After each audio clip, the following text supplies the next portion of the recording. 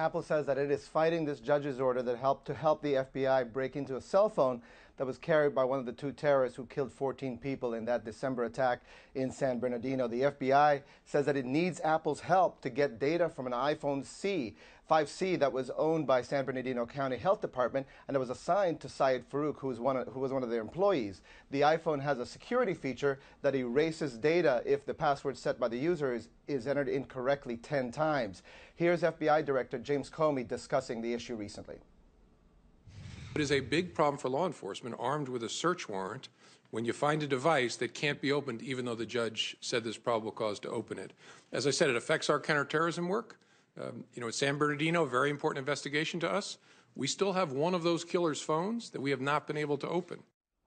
The Apple CEO, Tim Cook, says that this isn't just about a terrorist phone. The government, he says, wants Apple to build a back door that would affect each and every one of us. Cook says, quote, "The United States government has demanded that Apple take an unprecedented step which threatens the security of our customers. We oppose this order, which has implications far beyond the legal case at hand." And Chris, we expect this fight to go all the way to the Supreme Court.